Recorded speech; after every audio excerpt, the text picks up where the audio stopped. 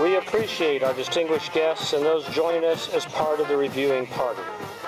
Your support of your classmates before you, and they of you, are what makes real the university's motto, Ut Prosim, that I may serve. It is now my pleasure to welcome to the podium the president of Virginia Tech, Timothy Sands. Seeing and hearing the Corps back on campus and here on the drill field is one of my favorite parts of the new fall semester.